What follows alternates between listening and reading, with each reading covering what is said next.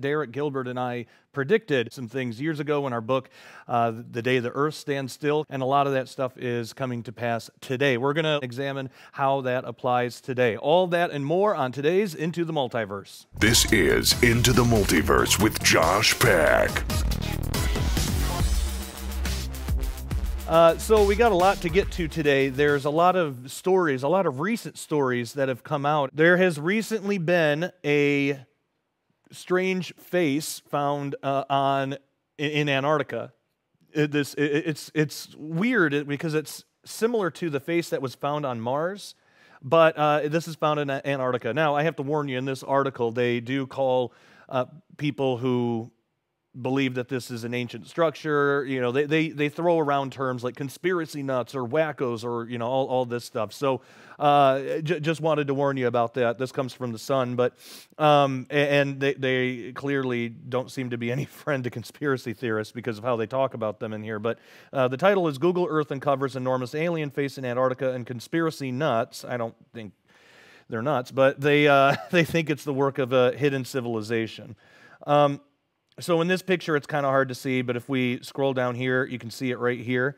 Very strange looking thing. UFO hunters say they found signs of an alien invasion in Google Earth snaps of Antarctica. The conspiracy nuts reckon they've found a grimacing face carved in the ice at a remote region in the southeast of the island. You can see it right there. Notorious Instagram account UFO Scandinavia uploaded strange footage last week showing the bizarre anomaly. It shows a man zooming in and out of a satellite snap on Google Earth. The snow in view appears to have the shape of eyes, a nose, and a mouth, the mouth which appears to be contorted in a terrifying grimace. The image sparked a frenzy online, some claiming it's evidence of a hidden civilization. So, again, you can take a look at it there. That's what it looks like. It does look like a face. Here's where the anomaly was spotted. And of course, they you know, on this website, they just can't help but to keep saying over and over again, conspiracy nuts. But here's Australia, here's Antarctica, there's, so you can kind of see there. So, once again, bonkers conspiracy theorists have long claimed that an ancient civilization, possibly of alien origin, lived or still lives under the Antarctic ice. Conspiracy theorists Blake and Brett Cousins of YouTube channel Third Phase of Moon shared their thoughts on the Google Earth image. Quote, it appears to be a massive alien structure of some kind of face that is being revealed for the first time on Google Earth, Blake said in his video. I would have to concur that whatever we're looking at resembles some sort of mega structure. Brett added, could this be something that was left behind by ancient civilizations of Antarctica? Ice melting could be revealing structures that would baffle the world. Around 90,000 people have watched the original Instagram footage of the Antarctic face. One user says that that's not a natural thing, that Mother Nature made by wind and cold looks like a Viking metal helmet with nose piece running down the upper part. So again, you can kind of, it does sort of look like that. And, you know, of course there have been, for quite some time, there have been stories of underground civilizations and even giant races under the ice in Antarctica. And actually, one thing that I can show you here, an interview right here on Into the Multiverse with Justin Fall about the Hollow Earth theory. He had a film out, the Hollow Earth Chronicles, he and his brother Wes, and we interviewed Justin, and he talked about some of the strange things having to do with Antarctica. Watch this. Admiral Byrd is a legend, okay? Admiral Byrd is an American legend. Many people call him a hero. He was a polar logistics guy. He was an admiral, a polar explorer, first guy to fly over the North and South Poles. Admiral Byrd was a major player in the exploration of the North and South Poles for the United States of America. So we're not just dealing with some guy that just popped up overnight. Admiral Byrd was taken down into the hollow earth by UFOs that were donning Nazi symbols. He was really highly regarded by the government. He was the guy that would come out and tell the public version of what the government was doing, right? He would give them the official story of why we're going to the North Pole, why we're going to the South Pole, and he is one of 4 people to wear a medal with his own face on it. That doesn't happen, okay? That's unheard Not of. often, right. You've got 2 commemorative postage stamps with Admiral Byrd on them. You've got tons of literature put out by the government praising Admiral Byrd, okay? Right. You've got replica maps of his journeys. When he comes out and he says that he's experienced some of these things, and it was on his deathbed nonetheless, that's what we see a lot of times with these guys who are, you know, they're major players in some of these government operations. They have a lot of secrets they're holding on to, and it's in that moment before death where they start questioning what they've been fighting for their whole lives. And for him, he'd been holding all of these secrets about what happened in Antarctica, secrets about what took place at the North Pole, secrets that he was told he could never tell a soul about. And so on his deathbed, it's believed that this diary that came out, it was handed off to the right people towards the end of his life so that his story could be shared with the world. Now, what's interesting is that on his deathbed, he explains that he was always good and he always kept his mouth shut. I was a good soldier. I did my duty. He also warns us of the military-industrial complex, which is taking over, and he blames the military-industrial complex for the silencing of the truth. Oh, wow. That's interesting. That is. That was, and look, to mention the military-industrial complex in 1947, I'd say that's pretty prophetic, That's before almost. Eisenhower mentioned it. Exactly. So Byrd knew what he was doing. Admiral Byrd says that he was flying over the North Pole. But interestingly, Byrd gets over there. He's flying over the North Pole. He's got a cameraman with him. He called him his radio guy. But, you know, in those days, you kind of do whatever you can. They're flying over the North Pole. All of a sudden, the temperature starts getting warm. Which makes no sense. No. It's the North Pole, right? Temperature starts getting warm. He sees a mountain range that he's never seen before. Now, Byrd is on record as flying over the North Pole even back in 1929. This is important to note. Oh, that's early. Yes. Very early. And multiple flyovers of the North Pole. Now, the original flyover, it was not quite as in-depth as what we're about to talk about. But he is on record as flying over back, in government records, 1929. Some believe that there was also a 28, but I believe they were just preparing. I think there's just terminology gets confused sometimes. But on record, flying in 1929. And what blew my mind is he's flying over it, and he says, I see a change of atmosphere, and I see a mountain range, and there's greenery. Now, we're not talking about ice and snow anymore. Now, in the beginning of his flight log, see, he gives you the flight log with the timestamps. And he says, ice and snow below. You're following the man on his journey. It's an adventure. You're following him. You're in the plane with him. And all of a sudden, there's deciduous forests. But here's what's really crazy. It's now about 74 degrees. There's no more ice and snow. There's running water. There's tropical deciduous forest all around. And he sees what looks like an elephant. And he says, going lower, decreasing altitude to take a better look. He says, it is a mammoth. Oh, my goodness. Not an elephant. We're talking about a mammoth who, at this point in history, would have been extinct. My goodness. He keeps flying. He's reporting all this back to base camp, but then his radio starts messing up. He loses control of his airplane because 2 UFOs, all we could explain them as is flying discs, come up, one on each side of his plane. They say, don't worry, Admiral. They call him by name. They're talking through to his radio. They say, we are in control now. He loses total control of his plane. He's just, at this point, you just sit back. It's like one of those rides at Disneyland where it doesn't matter if you steer, it doesn't matter, your car's going to go on the same track. They take him down into a very strange entrance. And it's almost like an elevator system, the way that he's landed. They get out, they approach him, and he's keeping a log of all this. They take him down, they say, the master requires your attention. The master. Oh, They that's call him creepy. the master. So he goes down into the earth. And it's technology. It's an emerald city pretty much. It's a whole underground, extra-dimensional city. And he says there's things that he sees that no one of his day has ever talked about. Did they tell him that he was now underground within the earth? Or did he just assume that? No, there's a portion of it where it comes out. And he even talks about you're in the realm. Get this. I'm probably giving away too much here, but I'm an information guy. I just want the information out there. When the master's talking to him, he says, you are in the domain of the Ariani. Oh. Now, I'm thinking Ariani, Anunnaki, Ariani, Anunnaki. Kind of an interesting word choice, right? Yeah. But he's on this belt. It's like a conveyor belt that's taking him to the master. And then there's this elevator system where he descends, but when the door opens, he says that there's no sound. We're dealing with unbelievable technology for 1947. He's in the realm of the Ariani, the domain of the Ariani, meeting with an entity known as the Master. And he explains that he has the best interest of our race Of course. at heart. Now, he refers to your race, Admiral, what your race has done. And what's interesting about that is it's kind of putting the cards out to where he understands that human race is not what the Master is. Right. Okay, we're not dealing with Homo sapiens. We're dealing with something totally different. The Ariani, the Aryans, you know, which again, we do believe that the Anunnaki are the fallen angels. It all lines up together. It meshes so beautifully.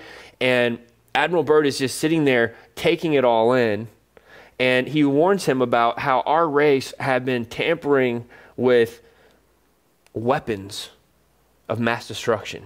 So it's very strange. It seems like something is going on. We'll just have to keep our eyes on these stories and see. Next, speaking of other planets and possible life, ancient Mars apparently was warm and rainy enough to support life. And this is interesting because it kind of tracks along with some of David Flynn's research. He had an idea that Mars may have been populated by angelic civilizations in the ancient past.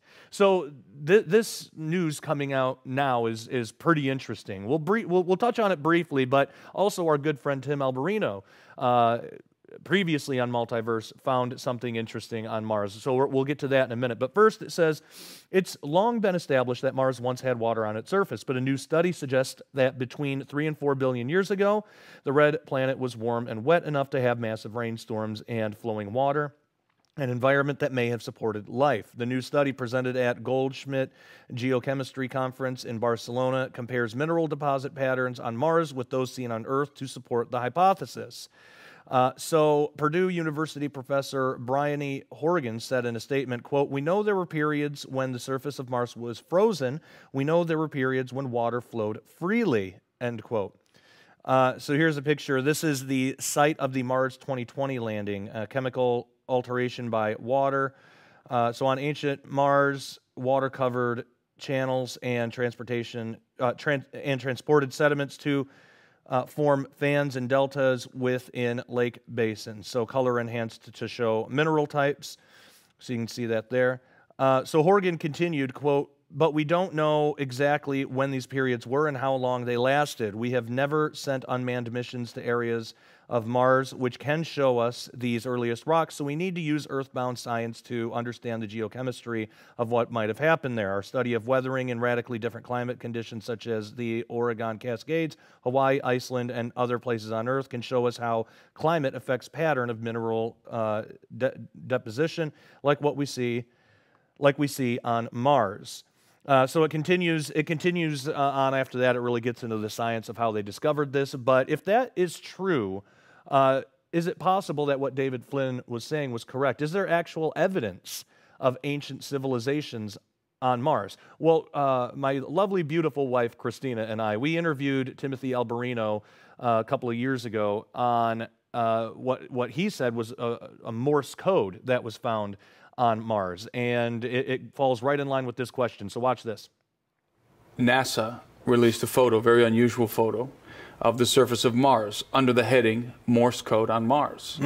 And the media ran with this story as if they were instructed to run with this story under the heading of Morse code on Mars, and they made a big deal about it, wondering is this image that NASA released, this image here, which I have a file for you to put on the screen of it. Is this representative of some kind of numerical language such as Morse code? Now, it was stated tongue-in-cheek, both by NASA and then by the media outlets, many of the major media outlets that ran this story.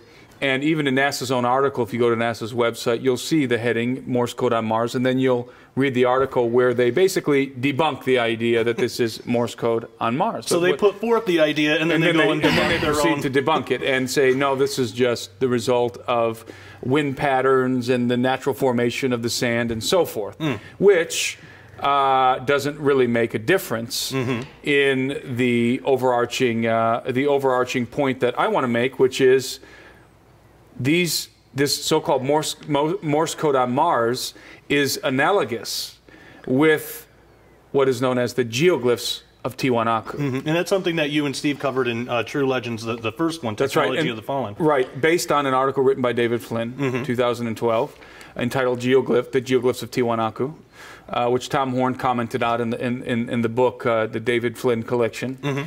And Tom's comment was right. He said something to the effect that this is one of the most astounding discoveries made in the modern era concerning something that could potentially be very ancient. And I agreed with that, with Tom's assessment of what David Flynn discovered, using satellite imagery that was just coming online at the time, the high-resolution stuff. He discovered these geoglyphs, and what they are raised ridge lines, and also, I'm sorry, not ridge lines. They're lines that are raised and with the earth, like as if they were constructed lines and dots and hills on the surface of the earth, but also dug into the bedrock of the earth. So you have these lines that are both raised mounds and also dug into the bedrock, forming these very intricate and interesting shapes and dots. So completely different than what we would see, say, at like the Sahara Desert or something. Yeah, just from wind patterns. Very different. Wow. Yeah, normally, like if you look at wind patterns in the desert, they're going to look wavy, right, depending on which way the wind is blowing, which is exactly what you see in the ocean and so forth. When you have wind movement, you have usually a uniform direction that things are moving in. So it's very unlikely that these patterns that we see on the surface of Mars, whether they're sand or something else, are natural. Right. And it's very likely, in my mind, that they are in fact artificial, that they were created, especially when you compare them with the geoglyphs of Tiwanaku in Bolivia, which of course nobody has. Right. So, and I'm speaking in terms of the mainstream media and of NASA themselves. So. It's bizarre when you compare the two. When you compare the geoglyphs of Tiwanaku with the image that came out from NASA of Mars, you may be looking at, it's very possible that you're looking at the same language, the same code.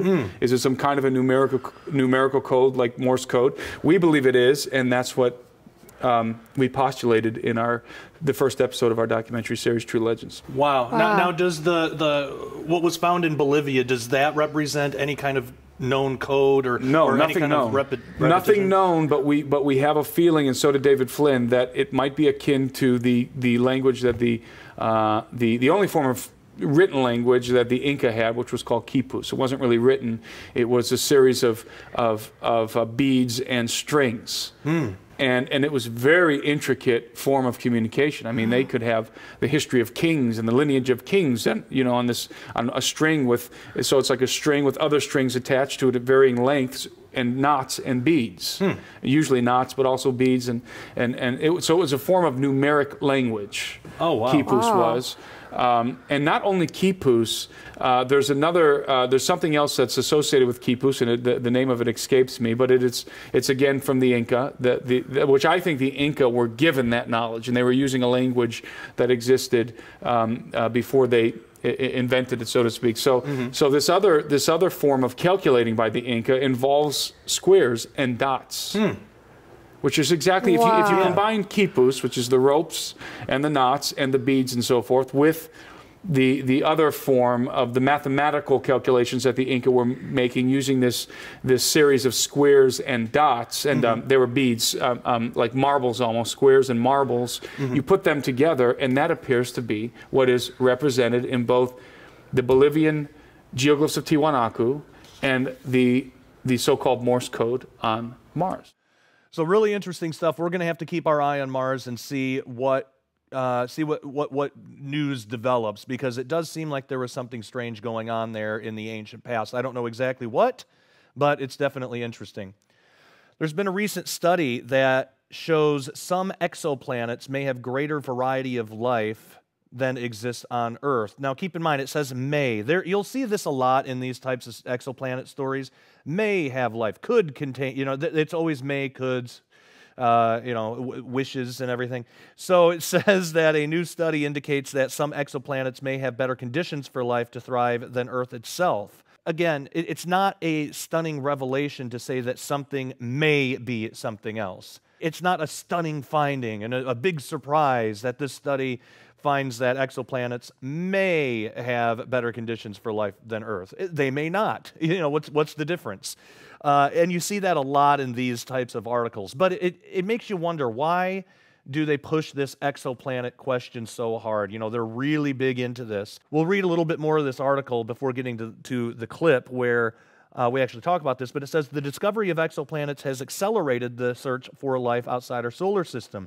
The huge distances to these exoplanets mean they are effectively impossible to reach with space probes, so scientists are working with remote sensing tools such as telescopes to understand what conditions prevail on different exoplanets.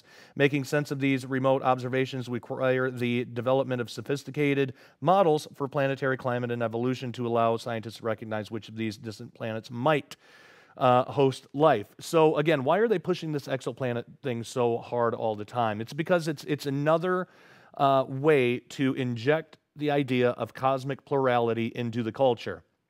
It's another way for people to start thinking about the possibility of alien life again. And actually, Derek Gilbert and I talked about this.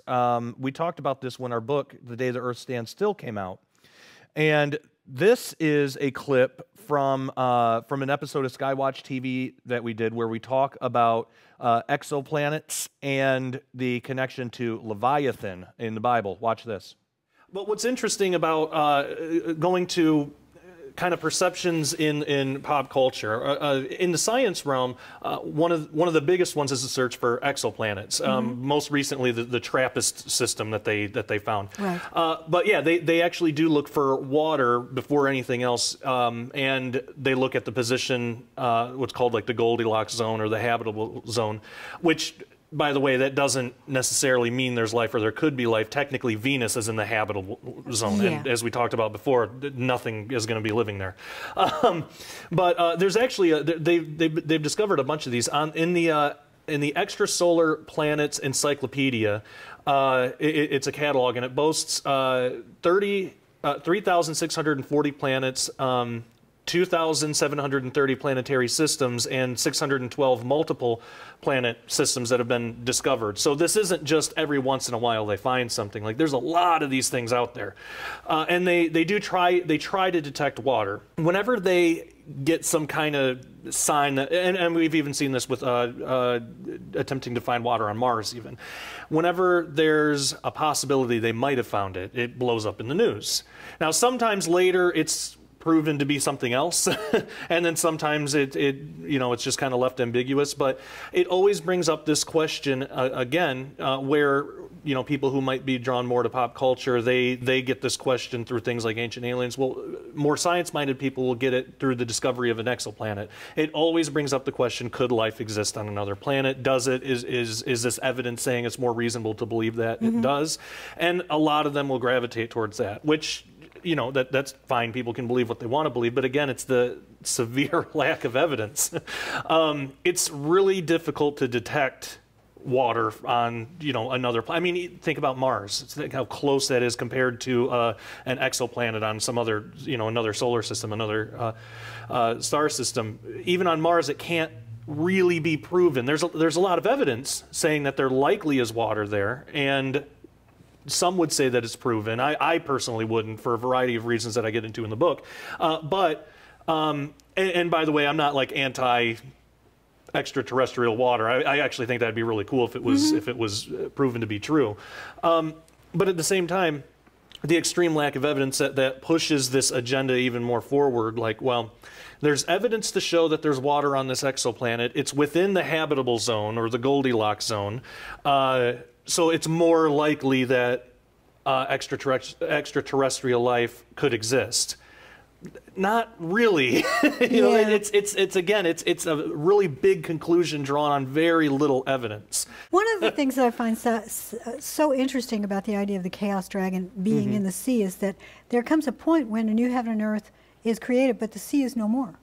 Yeah, I mean, the whole point is that the idea that life might exist somewhere gets back to the fact that in the world of the Bible, which came out of the Mesopotamian cultures of the ancient Near East, all of the stories featured a warrior god that had to defeat chaos, represented by the sea, and a serpent or a dragon that lived in the sea or represented the sea. You find this in Babylonian, the Enuma Elish, which Josh summarizes in the book. Baal cycle. The Baal cycle. But of course in the Bible, Genesis 1 verse 2, we see the Spirit of God hovering over the deep, and the word translated deep is the word tehom, which comes, it's a cognate, same word, different language, from the Akkadian Temtum, which was essentially the name of the Sumerian chaos dragon, Tiamat.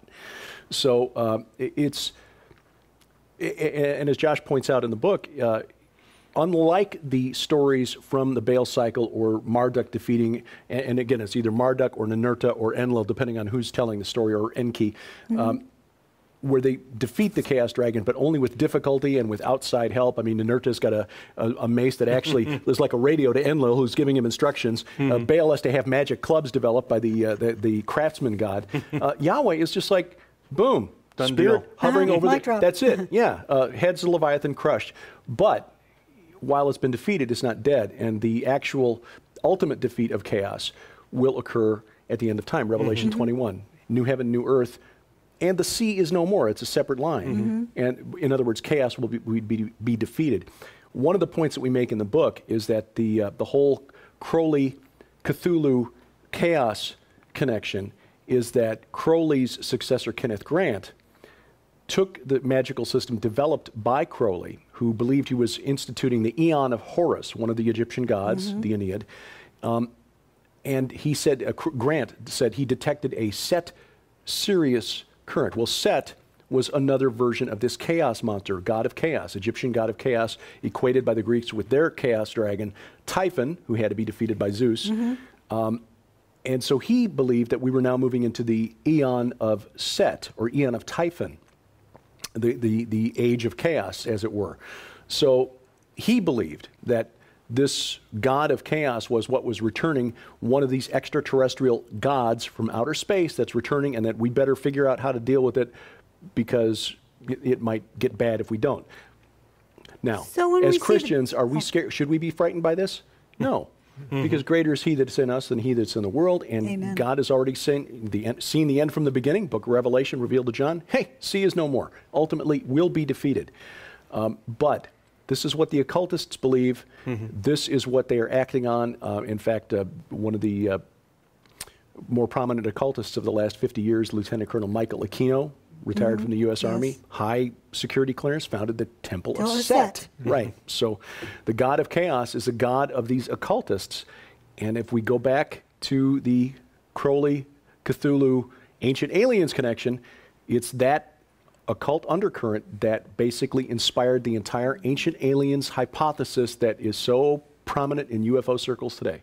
Yeah, there's something definitely weird going on with the Leviathan stuff. And there's a really deep connection that we couldn't get into fully in the interview, but we do in the book. So I suggest you check it out, The Day the Earth Stands Still. In a recent story, there's been a strange UFO sighting. NASA satellite snaps an alien spacecraft that's supposedly bigger than Earth, and they found this thing near the sun. So an alien UFO, and you can kind of see it in this video here. Earth-sized craft spotted near sun, claims expert. So you can see it here. But it says an alien UFO has been photographed by a NASA satellite orbiting the sun. A self-styled ET expert has outlandishly announced. So it says the NASA Solar and Heliospheric Observatory, or SOHO mission, is the U.S. Space Agency's method for learning about the sun's structure and solar atmosphere since it began orbiting our star more than 2 decades ago.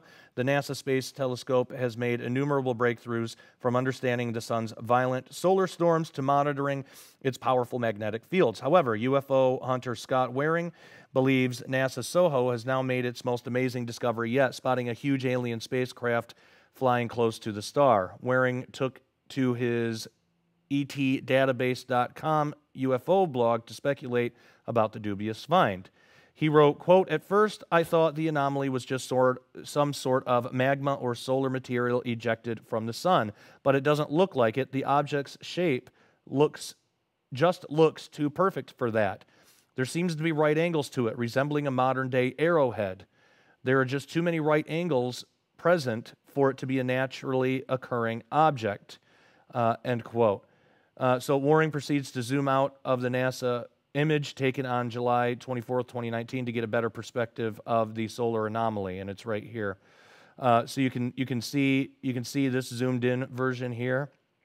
Now, I guess you could sort of make out a shape of an arrowhead, but you got to keep in mind, this thing, whatever this is 10 times the size of the Earth. Any right angle that what we might be seeing at this on this very small representation probably isn't as right of an angle as we might expect if we were actually to see it full size. Just like, the Earth is not a perfect sphere. We have mountains, we have valleys, but if you look at the Earth from space, from far away from space, like say from the moon or something, it looks perfectly sphere. Just like the moon looks pretty spherical, but then when you look closer, you see a lot of craters and valleys and things like that.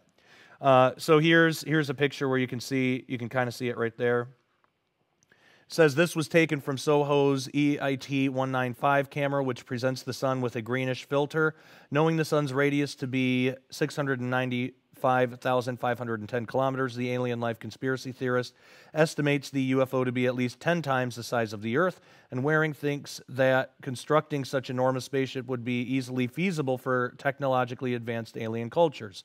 He wrote, quote, "Imagine you are an alien and you want to build an object bigger than planet Earth." So again, these supposed discoveries happen quite often. There's a lot of times where, somebody finds something on Mars or somebody finds some weird anomaly on the moon. And I'm not discounting any of this. It's just we don't have enough information to really go on to know what these things are. Do I believe that this is an actual constructed spacecraft flying near the sun that's 10 times the size of the Earth? No, I don't have a reason to believe that. That being said, I have no clue what it is. I have no clue. This could even be a piece of extra-dimensional matter that is that's kind of poking through our dimension. There's a lot of things it could be, or it could be just a very strange, oddly shaped solar flare that had a picture of itself. It had a picture taken of it at just the right time where it has these odd shapes. We don't really know.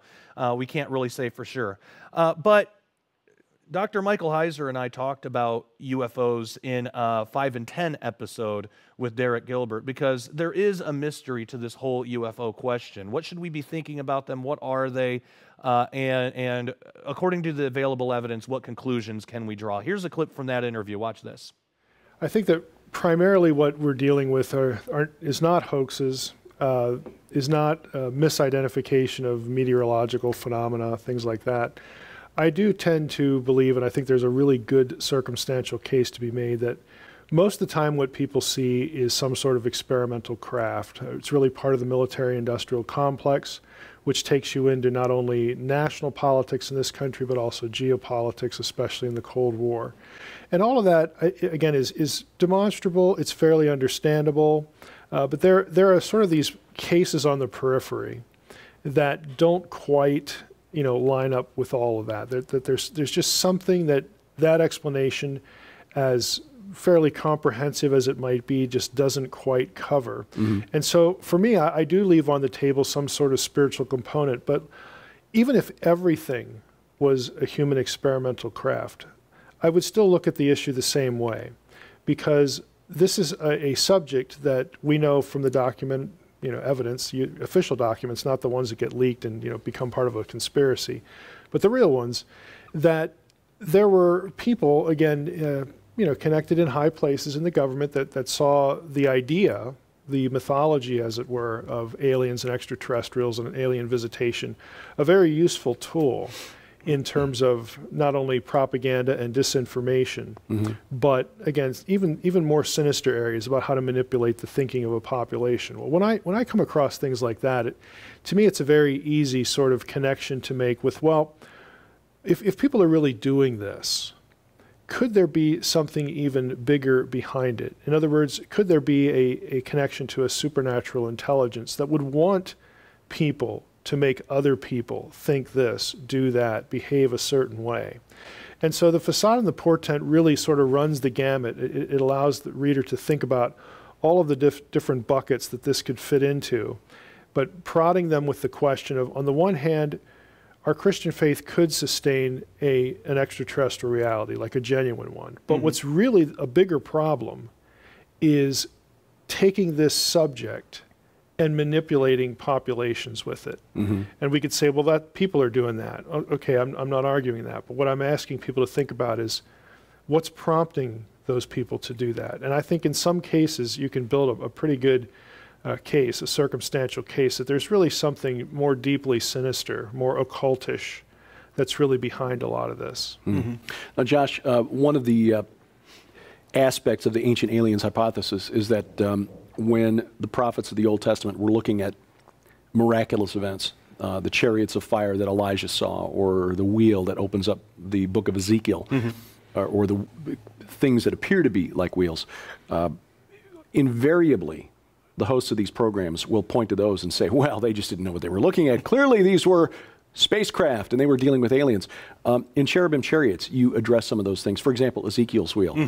What are those things really, or what was it? Well, even that answer kind of varies. The word is ophan, and making that plural would be ophanim in Hebrew. And I'm not a Hebrew. I'm probably pronouncing it wrong, but that's okay. You've got one sitting to your left. Exactly. So we're okay. You're good. So. I'm good.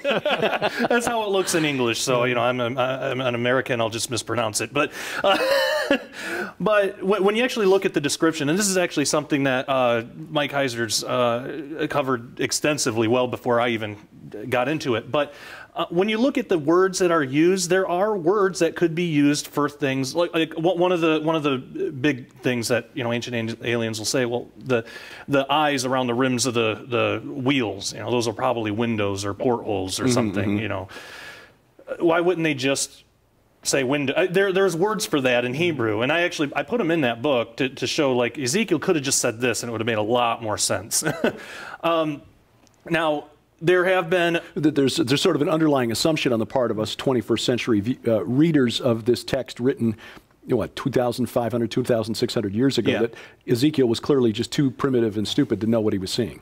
And then if that's the case, then the whole message is lost. Like, if it was aliens and they came to Ezekiel and wanted to tell him something, well, clearly they failed because he got the wrong message. He thought it was God and he thought it was, angels, and, so clearly the aliens screwed we up. accidentally started a whole religion. Yeah, and what a big waste of time. So, like, it just doesn't, it holds no water. What makes a lot more sense is that Ezekiel didn't see things the way that we see them today. He didn't see things through a 21st century American materialistic scientific worldview.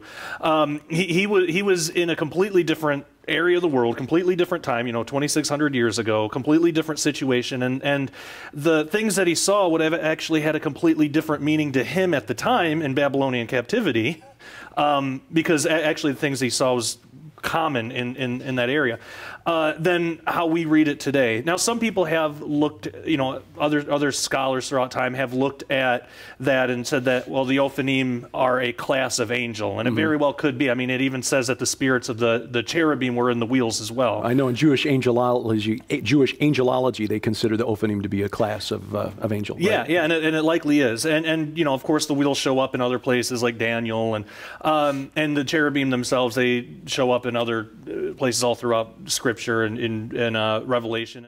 All right, so it's something that we're going to have to keep our eyes on, like I've said throughout this episode. Like I've said before, we're going to have to keep our eyes on all of these things, and one of the best ways to keep up to date on this stuff is just by following Into the Multiverse. Follow Skywatch TV. You can check out Justin Fall and Wes Fall's new film, Higher Entities, in which they recently did 3 or 4 interviews for Skywatch TV on that, so you can go find those. But we just have to keep our eyes on all the available information on this.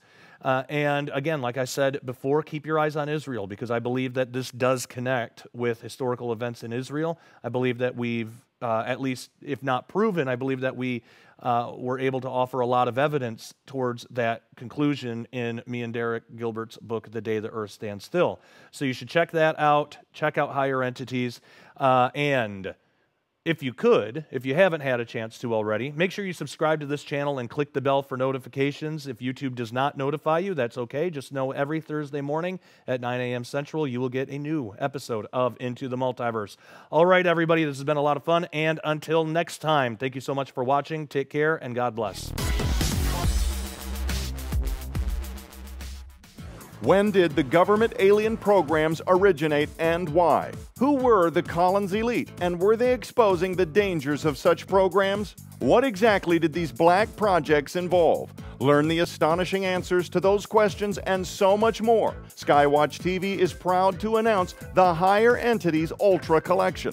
This special offer includes the new Fall Brothers feature film, Higher Entities, The Lost Tapes, which is a live-action documentary including up-close and personal discussions with former FBI agents, Department of Defense consultants, best-selling authors, and seasoned research professionals that deliver intimate testimonies of disclosure, which put you face-to-face on location and in the conversation. Featuring Justin Fall, Dr. Thomas Horn, Ray Boucher, Derek Gilbert, Stan Deo, Darren Geisinger, Chad Riley, and Wes Fall. But that's not all. You'll also receive the top-secret 5-volume DVD collection, Project Stargate. This unprecedented series of never-before-released confidential interviews features 12 of the world's leading authorities on UFOs, so-called aliens, gods, and the coming day of contact. You'll be amazed as we go behind the scenes to ask experts what they really believe is coming.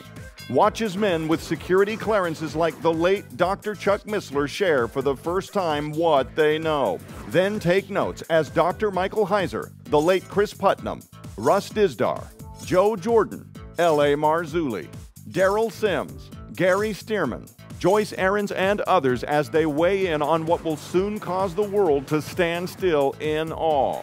Project Stargate holds a retail value all by itself of $150, included now for a limited time in the Higher Entities Ultra Collection.